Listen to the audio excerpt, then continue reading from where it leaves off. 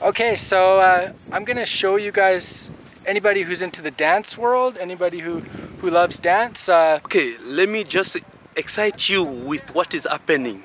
This dance is called the Zambian Shuffle, and you're gonna be party to checking out something that's roaring across Zambia. It's the Zambian Shuffle. Something that is big and big in Zambia. It's called the Zambian Shuffle, and it's a Zambian dance which is happening everywhere, every town, everywhere in Zambia. There's different steps to it that are common, but in each household it's very different. It's a Zambian Shuffle. Every household in Zambia pretty much is really involved in this dance, or knows about it at least, and everybody's excited, and there's a lot of emotion around this dance. And this is how it's done. Imagine I had just to employ or hire a specialist. James, pick it up.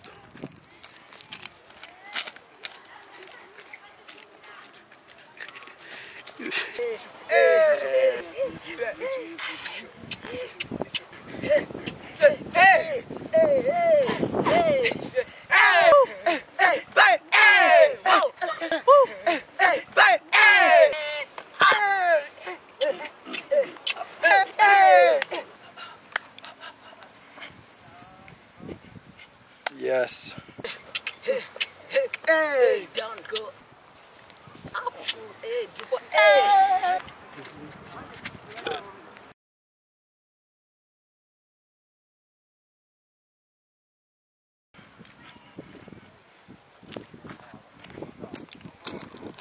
Here in Zambia, and I want to show you a little gem that's to be found in Zambia. It's being done across the nation, across Zambia. Almost every household is involved in this dance, and a lot of excitement. So here we go, Zambian Shuffle. James, are you ready? Yeah, take it up.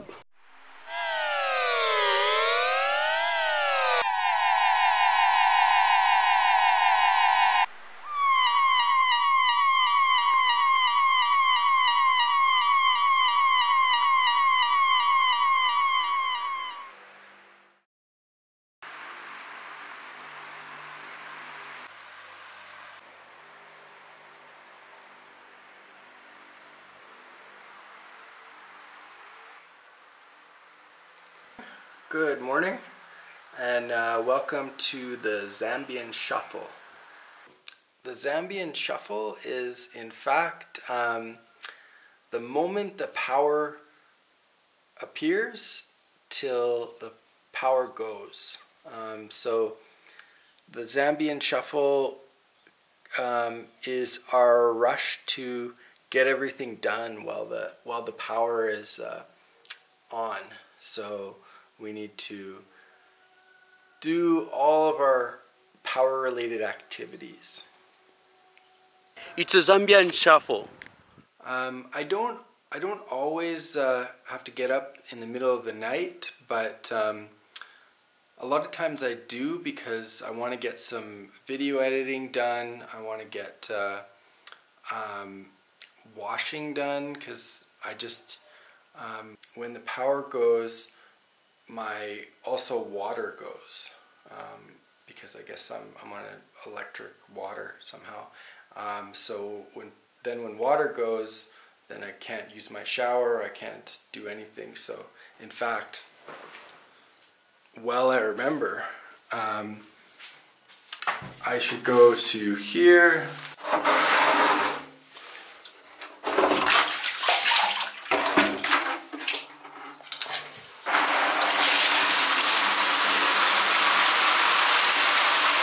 And turn on my shower, because I need to have water to bath in case the power goes.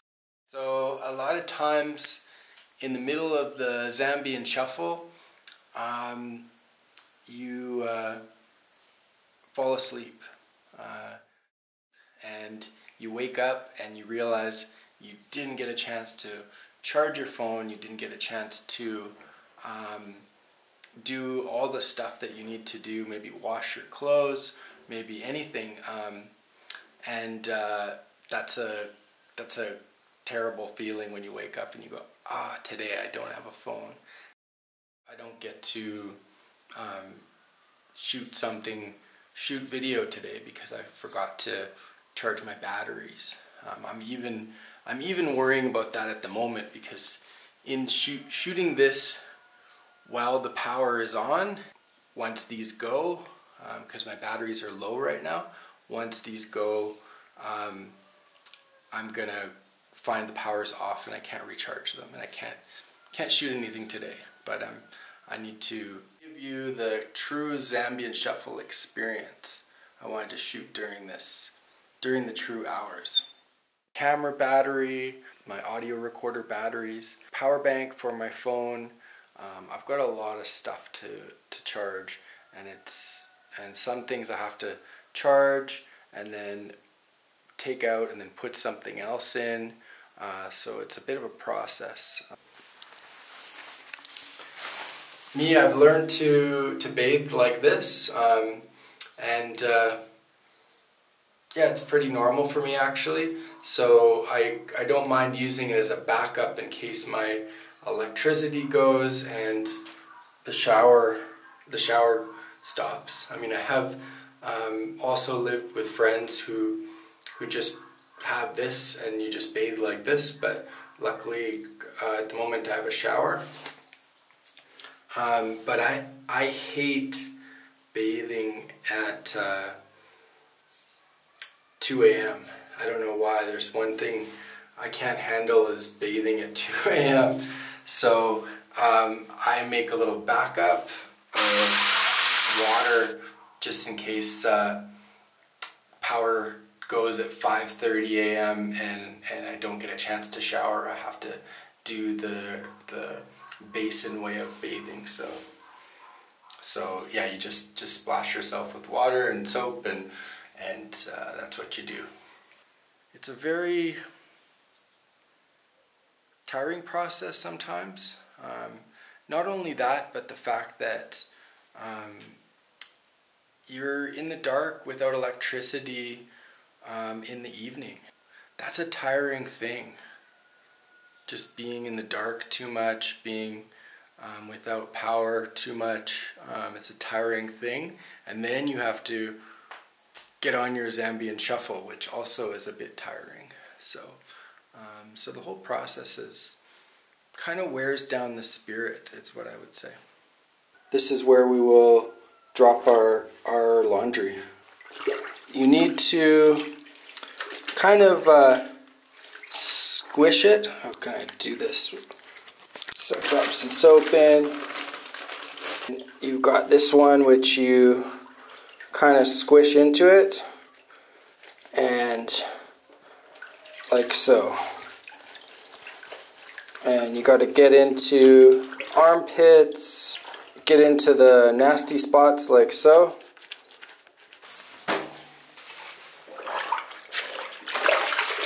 Need to turn it out.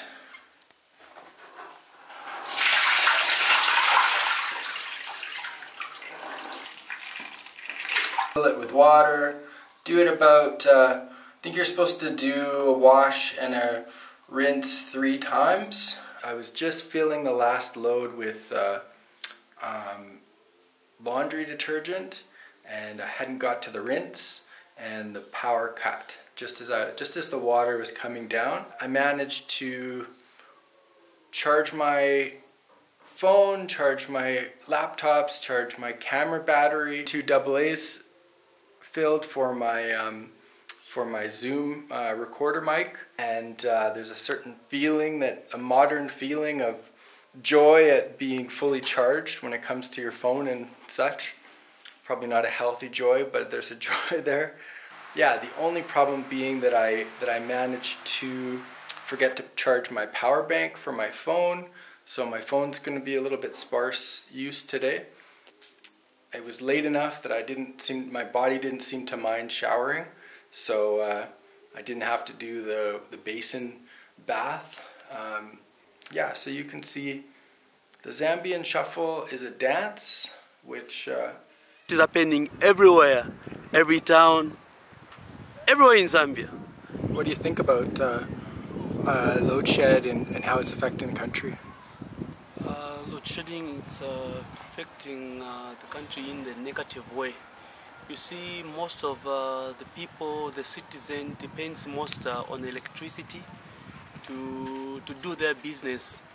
Like people who have got barber shops, saloons, butcheries, and the welders, those who connect metals, and other people. You see, if one side of the business is affected, even the other side of the business is also affected. We can, like transport-wise, because people are not having income, they're not having money. So even the demand for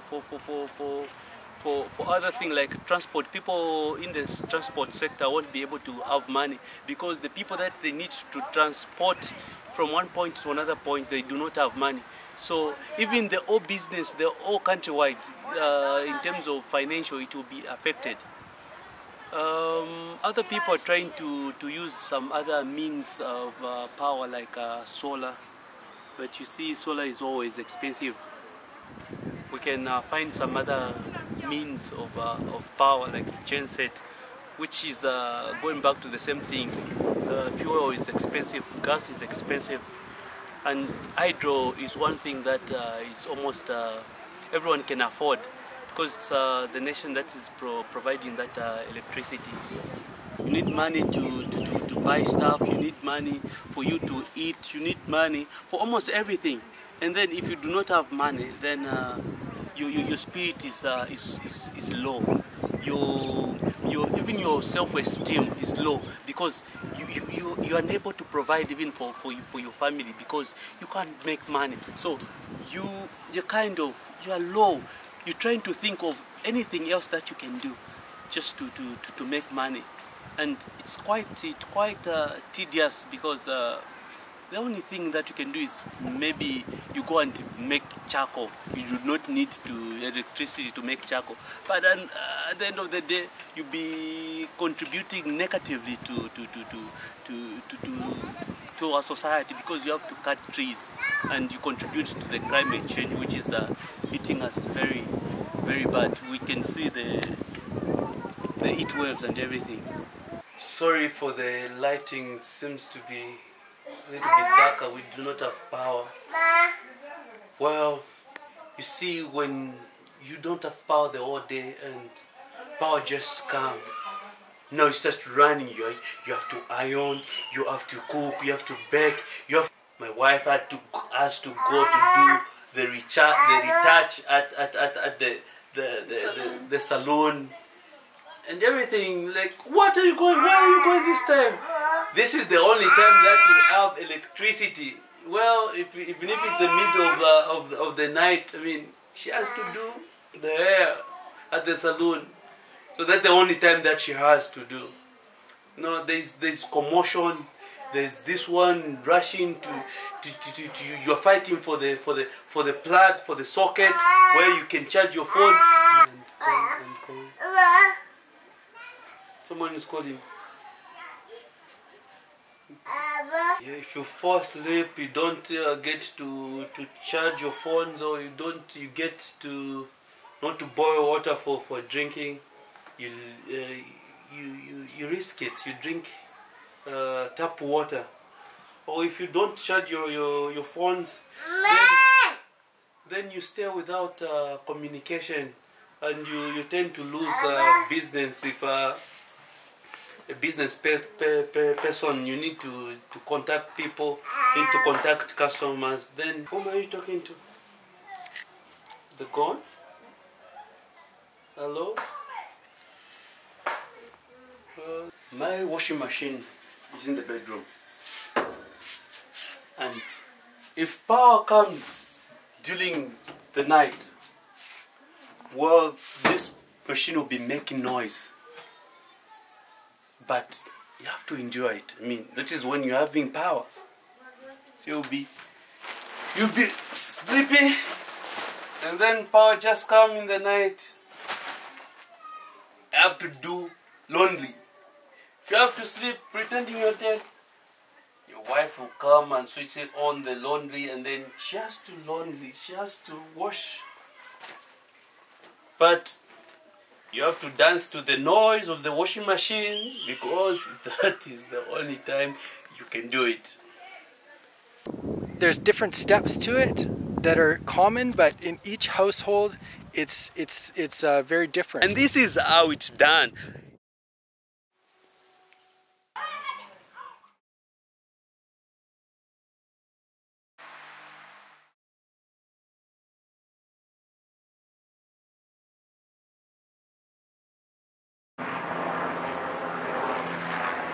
Welcome to the mighty Victoria Falls. Livingstone is most known as the tourist capital of Zambia, but the most attractive part of it is the mighty Victoria Falls.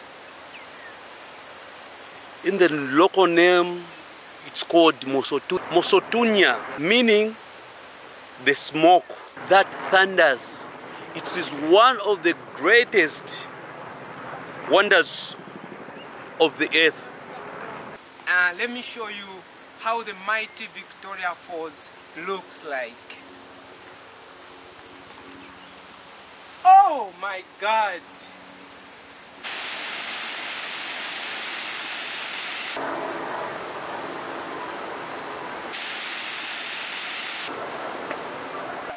Water! Water. And what has happened to the water? There's no water! Where is no water? At the falls there's no water, just take a look.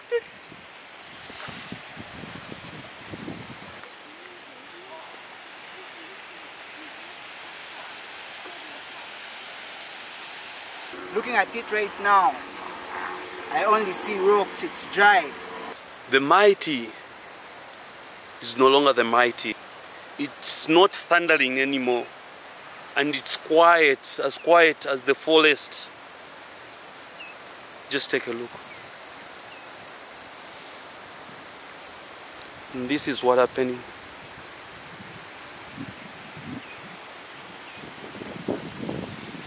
Give it some time.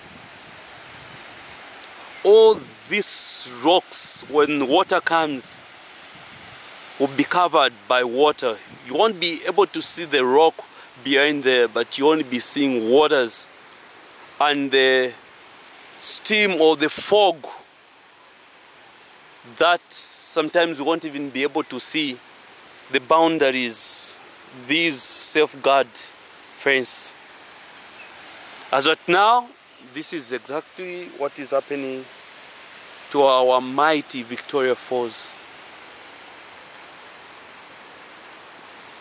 One of the greatest falls in Zambia. It's no longer a falls, but just a gorge. Maybe that's the reason we don't have power or water. What is happening to this country? Hey, sir. Excuse me, sir. Hey, you over there. Do you know where the water's gone? Hello? David? David! Come on, David, stop ignoring me. He was not going to answer. Just come, you pay on the entrance there. Then you've come to see the falls. And then you find that the falls are shifted. It has gone to Zimbabwe. Now this is the mighty Zambezi River, which feeds up the falls. And this is the part where the water comes from, all that goes there to drop. And it's just where it's just dry. Do not have water. We don't have the falls. It is, I don't know what it is called now. but this is what we have. I don't think people should care about the debate over climate change, about where it comes from or what. I think we need to be thinking this can be reduced, or this can be a safeguard. Even if there's a 1% chance that the earth might melt. Let's do that.